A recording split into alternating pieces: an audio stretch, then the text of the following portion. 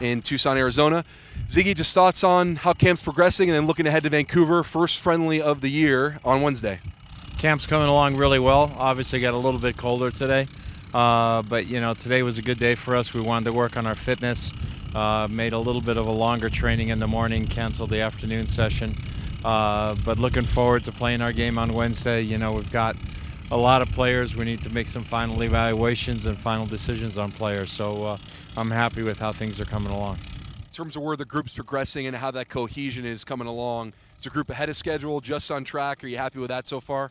I think we're ahead of schedule. We've obviously been working a lot on our defensive shape a little bit, as we adjust into maybe a little bit of a different system than we've played in the past, and we've tried to play those groups of players together because that's part of our preparation as well, because we got the early game with Club America, so we can't mix and match maybe as much as we would normally do in preseason, but that's just part of what we got to go through.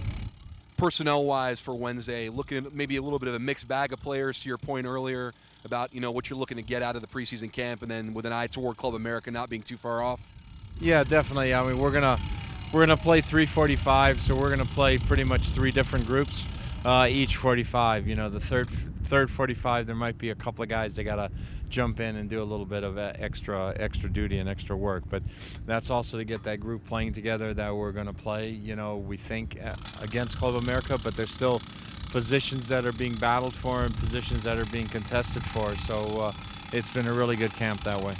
Personnel-wise, a couple of new faces around in camp, one of which Roberto Chen, Panamanian international. Just thoughts on him joining your squad right now for the week? Well, we're happy to have Roberto here. I mean, he's a player that we've had our eye on for a while. We almost had something that looked like something was going to go, and then he went to Malaga, had a great opportunity there. Now we have maybe another chance for him, so we'll see how he does this week, and then we'll make a final decision. Status-wise, remains unsigned player, obviously, at this stage, a guy that maybe you're looking to work in. Yeah, he's an unsigned player, and obviously I thought today he was a little bit fatigued.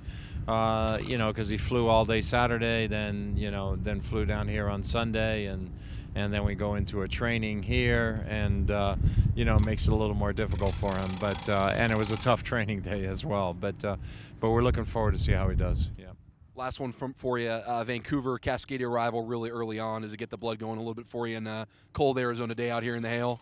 Yeah, I mean, it's just what it is. They're here, Portland's here, so we get to see them, and we get to play them as well after Vancouver. But for us right now, it's more about the minutes and the rhythm, and I think the games, will be how can I say it, contained, I guess is a good word.